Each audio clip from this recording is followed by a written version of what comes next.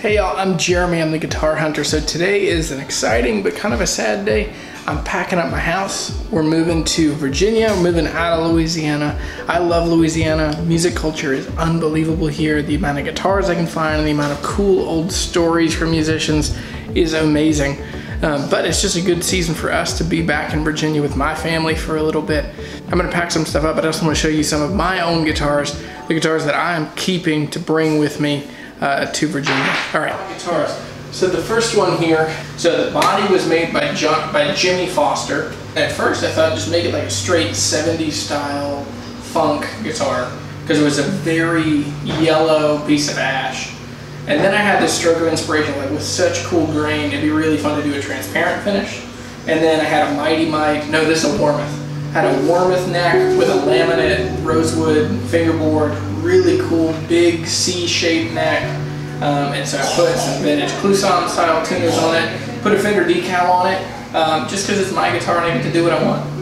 So the pickups are made by Evan Dowie at Rude Guitars. So I wanted 50 style pickups that had a little more spank, a little more funk than other guitars. So that's what we did. There's really bitey, a bitey bridge pickup and a real smooth, overdriven neck pickup. And this guitar is just everything I want in a Strat, which I don't normally like Strats, which is why I wanted to build the perfect Strat for me. The second guitar here is, this is my favorite Telecaster I've ever owned, and I owned a bunch of Telecasters. 1985 Japanese Tele. And there's a weird story in here, and I don't know all the details, but I know that in '84, Fender was in the process of being sold from CBS to FMIC. In that process, somehow they had a bunch of bodies that they'd made in the US, but they didn't have the plant to finish them in the US, so they were sent to Japan. Yeah, you like this one? So there's some hodgepodge story of how like the bodies were made here and they were sent to Japan to be finished. I'm fuzzy on the details, but what I do know is that this guitar has all of the mojo of a 60s Tele, but I just can't afford I can't afford the 60s ones, but I can afford this. So these are the Seymour Duncan Antiquity pickups. CTS harness, upgraded to some aged Klusons, some of the new Klusons because the original ones were terrible. So basically these guitars are awesome, it's just the pickups and all the harness is not that good. So this is my favorite Telecaster I've ever owned.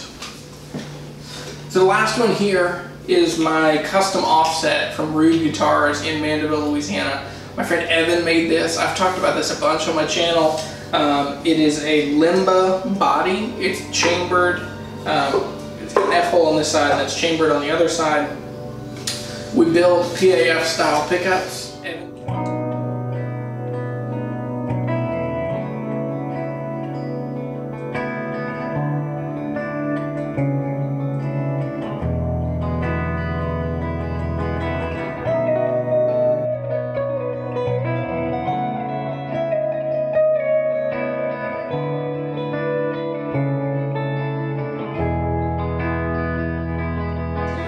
See, I have a style. So basically what I wanted was the best Strat I could make, the best Telecaster I could have, and then I wanted a full-on two-humbucker guitar that reminded me of the Gibson sounds, but still played more in the Fender world, because that's just more my style. I love this guitar, and there's not another one in the universe like it, and that's really cool to me. So I dig this guitar, and I want to hang on to it forever. So these are the three that are coming with me. What's strange is I'm much more of an acoustic guitar player, and right now at this season of my life I've just sold most of the acoustic guitars I have. I have one, I have that Gibson that had the broken neck. I like that guitar. I'm not going to keep it forever.